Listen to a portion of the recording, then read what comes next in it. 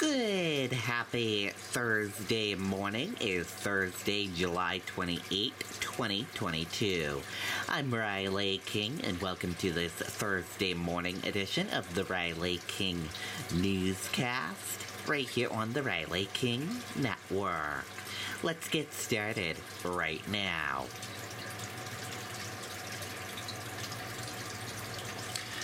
First up, one charge dropped for estranged wife of Harmony Montgomery's father. Let's take a listen to that video from WMUR News 9.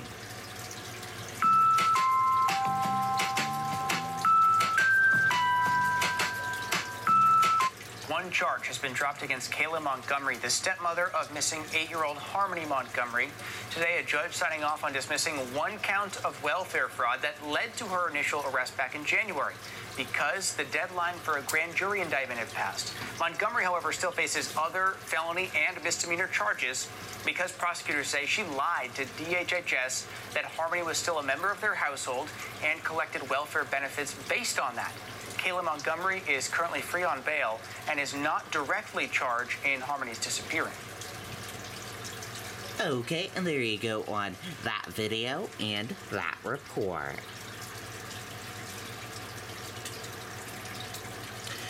Survivors of Randolph crash described impact aftermath in trial testimony. Let's take a listen to that video from WMUR News 9. Wayfair has everything I need to make my home totally me. Sometimes I'm a homebody, so cozy. You know now that Woody was drunk at the time, right, Jesh? I don't know. Valerie Ribera told the jury she was on the back of a motorcycle with her husband and second in line on the day of the crash. She gave an eyewitness account of the point of impact. Before the crash, did Woody ever come close to you? Did he ever drive to his right?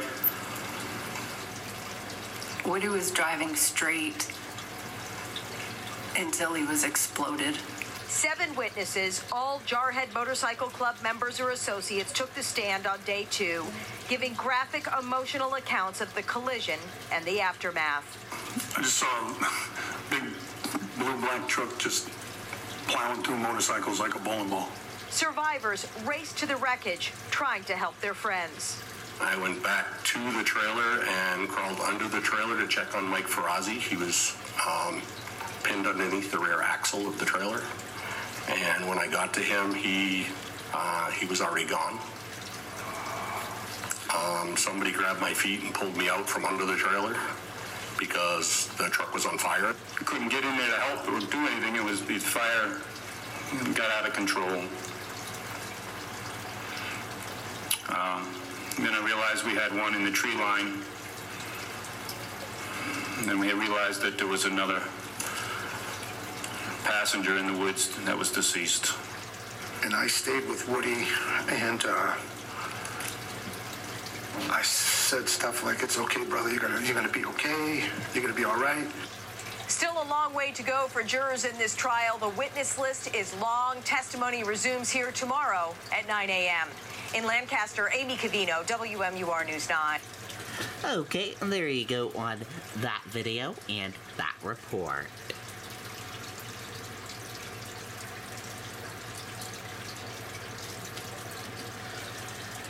Man trying to remove object from I-93 hit and killed.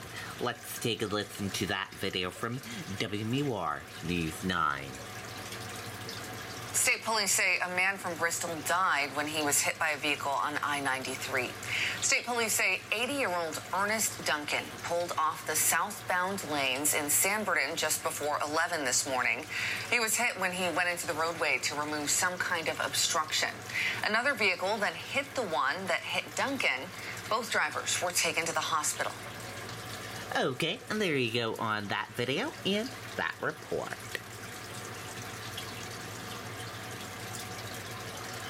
Forest officials warn of uptick in bear activity in White Mountains. Let's take a listen to that video from WMUR News 9. U.S. Forest Service has a heads up for anybody heading into the woods this weekend. They say, look out for bears. Black bear activity in the White Mountains is actually up right now. They posted this picture of a ripped tent where it appears a bear got into somebody else's snacks, reminding campers tonight to either keep your food locked in the car at night or properly strung up in a bear bag.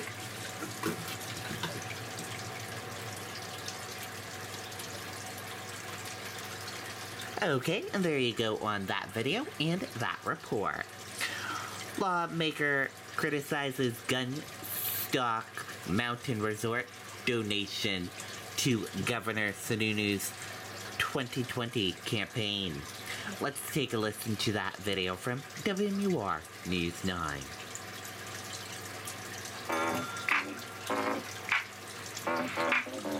It's your life. Do what you wanna do. I can't tell you. Gonna shock you too. It's your life. A $500 check made out to the friends of Chris Sununu, drawing criticism from a member of the Belknap County delegation tonight. A public body, the Gunstock Area Commission, making a donation to a political campaign, particularly a partisan political campaign. It was just jaw-dropping. It was stunning for me. Representative Mike Sylvia says the donation by the Belknap County-owned property is inappropriate, arguing it's taxpayer money. Whether it was not reinvested into Gunstock or it was not returned to the county directly, that is extraordinarily unusual. The check, signed by former General Manager Tom Day, who resigned last week. In a statement to News 9, Day disputes this was public money, saying, quote, "We are a for-profit entity that has a donation line item in our budget, and we donate to different things to promote Gunstock and promote the area and promote skiing in general. We generate our own revenue, and this donation does not affect Belknap County residents because we don't take Belknap County money." Day added last year the resort paid the county hundreds of thousands of dollars, about 1% of its gross revenue.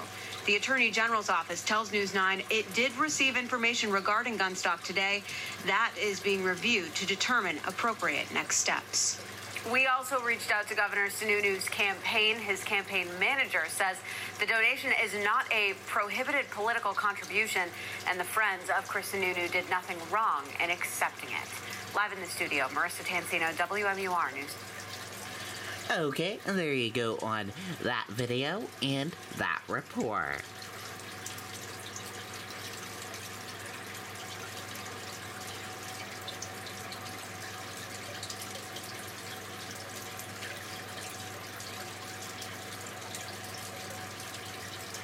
DOJ reportedly investigates Trump for alleged January 6th actions, sources say. Let's take a listen to that video from ABC News. New reporting the Justice Department is focusing part of its investigation into the January 6th attack on former President Trump. Here's ABC's Chief Justice correspondent Pierre Thomas now.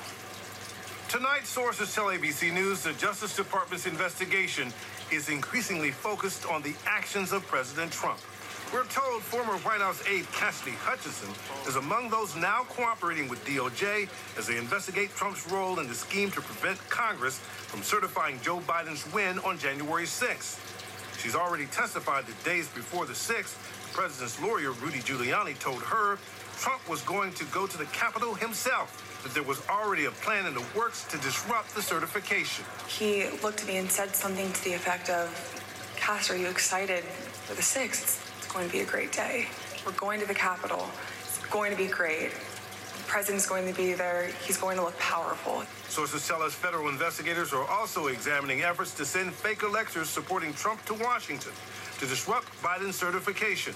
The January 6th committee showing the slates of fake electors in states Biden had won.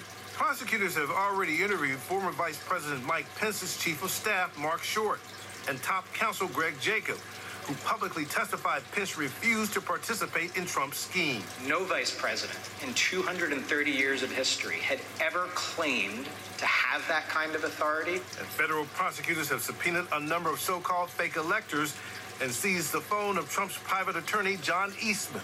A number of witnesses have testified that Eastman repeatedly pushed outlandish strategies to overturn the vote. I said to him, "Are you out of your effing mind?" I said, I only want to hear two words coming out of your mouth from now on. Orderly transition. DOJ wants to know if President Trump, what he did to put these efforts in motion and whether he understood these strategies might be illegal. David? All right, Pierre Thomas with us. Pierre, thank you. Hi, everyone. George Stephanopoulos here. Thanks for checking out the ABC News YouTube channel. If you'd like to get more videos... Okay, and there you go on that video and that report.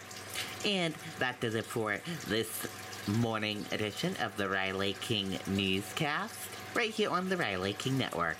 Thank you for tuning in and watching. Goodbye.